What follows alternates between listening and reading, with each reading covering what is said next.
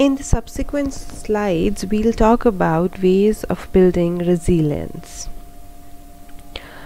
Being resilient doesn't mean that a person won't experience difficulty or distress. People who have suffered major adversity or trauma in their lives commonly experience emotional pain and stress. In fact, the road to resilience is likely to involve considerable emotional stress. While certain factors might make some individual more resilient than others, resilient isn't necessarily a personality trait.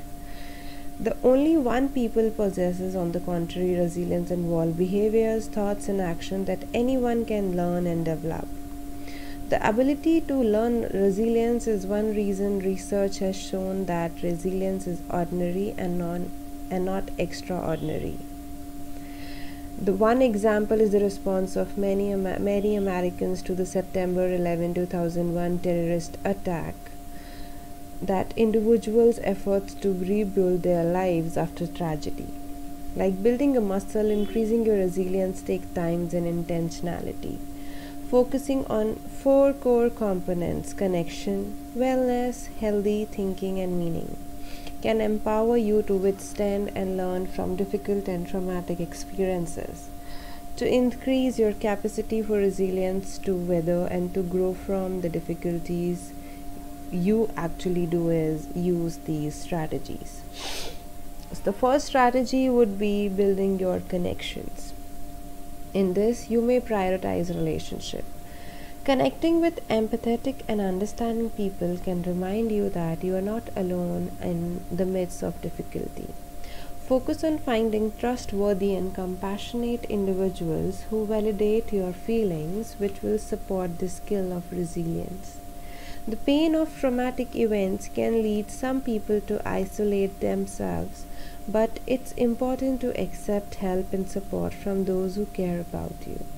Whether you go on a weekly date night with your spouse or plan a lunch out with a friend, try to prioritize genuinely connecting with people who care about you.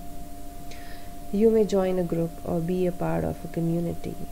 Along with one-on-one relationships, some people find that being active in civic groups, faith-based communities, or other local organizations provides social support and can help you reclaim hope.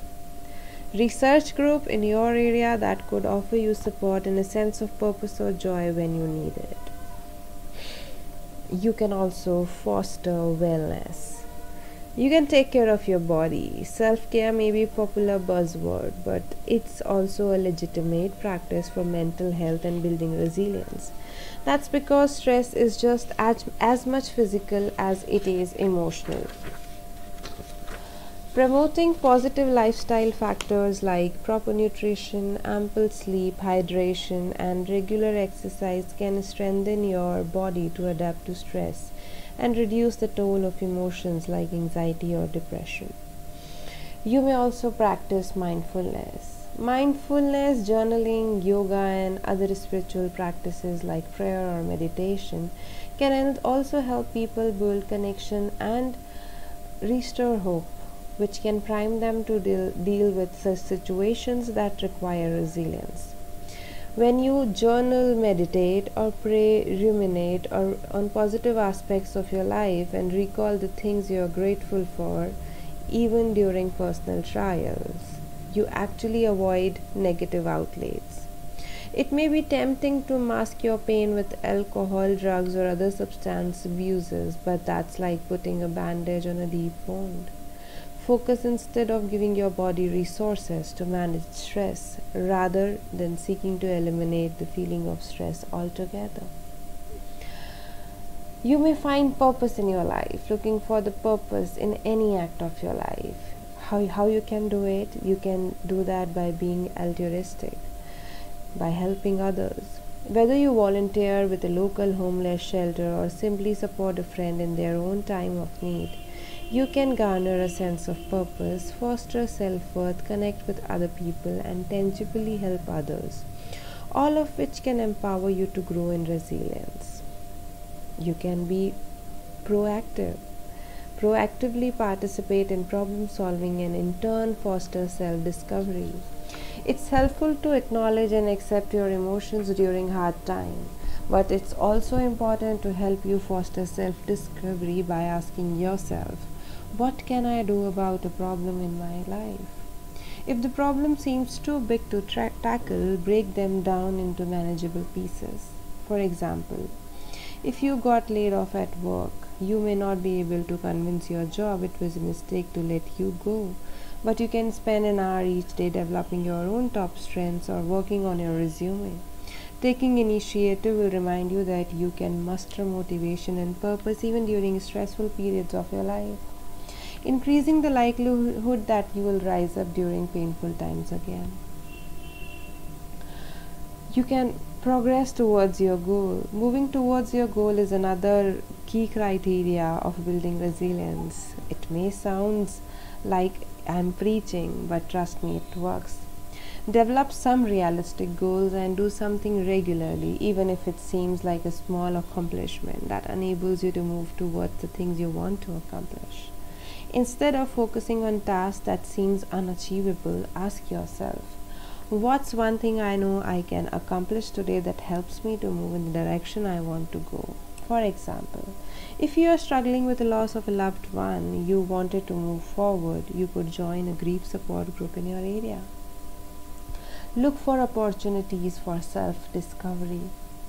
People often find that they have grown in some respect as a result of a struggle. For example, after a tragedy or hardship, people have reported better relationship and greater sense of strength, even while feeling vulnerable. That can increase their sense of self-worth and heighten their appreciation for life.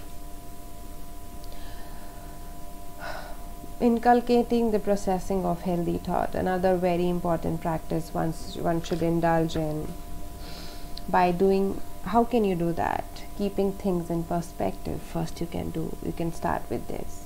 How can you think can play a significant part in how you feel and how resilient you are when faced with obstacles. Try to identify areas of irrational thinking, such as tendency to catastrophize difficulties or assume that world is out to get you, and adopt a more balanced and realistic thinking pattern. Do not indulge in cognitive distortions, as famous Aaron Beck might have said.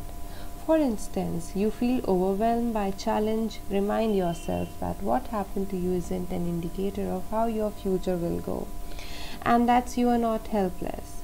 You may not be able to change a highly stressful event, but you can change how you interpret and respond to it. You can also accept change.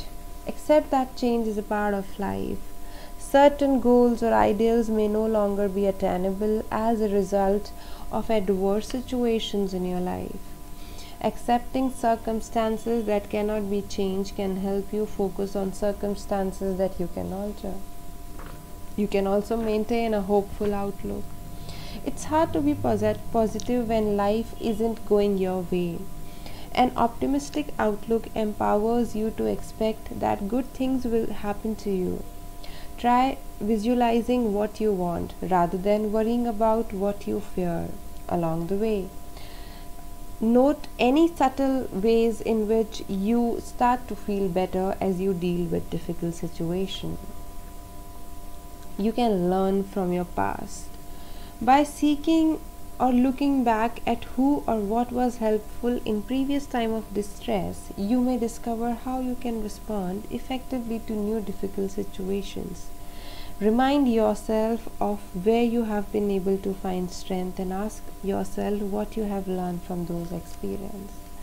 You may also seek help when it is crucial in building resilience for your well-being. Getting help when you need it is crucial in building your resilience. For many people, using their own resources and the kind of strategies listed above may be enough for building their resilience. But at times, an individual might get stuck or may have difficulty making a progress on the road of resilience.